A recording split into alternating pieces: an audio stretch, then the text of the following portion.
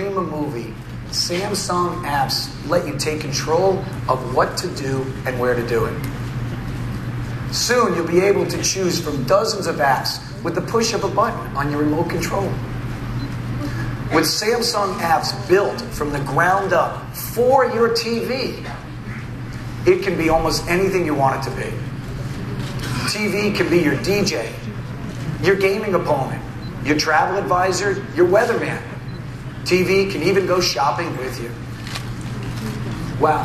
While we want you to buy a new Samsung TV, we really do, you can also get a similar Samsung apps experience through our new Samsung Blu-ray player or home theater. Mobile apps are already available on select handsets. Our first batch of free TV apps will launch in the spring, and premium apps will launch in the summer. We'll have more news in the coming months about our developer program, but I'll give you one hint about it. Open. That's right, anyone will be able to program for Samsung apps with our software developer kit. Now, for any developers out there, if you thought it was fun building an app for a 3-inch phone screen, I have a 55-inch LED TV that I'd love to show you.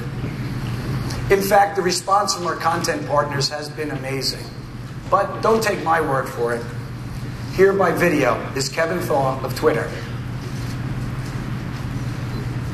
On behalf of Twitter, I wanted to congratulate Samsung on the launch of Samsung Apps. It's extremely exciting to see a service that has thought about not just mobile platforms, but the television platform, and including Twitter as part of this cross-platform service is incredibly exciting.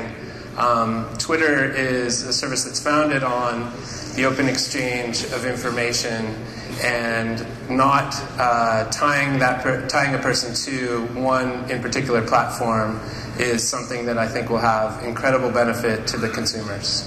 So again, thank you and congratulations on the launch of Samsung Apps. Now, thanks, Kevin, but I think that might have been just a bit more than 140 characters, maybe. I tell you, we're proud to say that apps, and a few people got that, but we're proud to say apps will also be available for Blockbuster, Netflix, Picasa, Travel Channel, USA Today, Vudu, and YouTube, just to name a few. While we're starting with TVs, Blu-ray players, and mobile phones, Samsung apps will include support for other devices of ours over time. So I mentioned two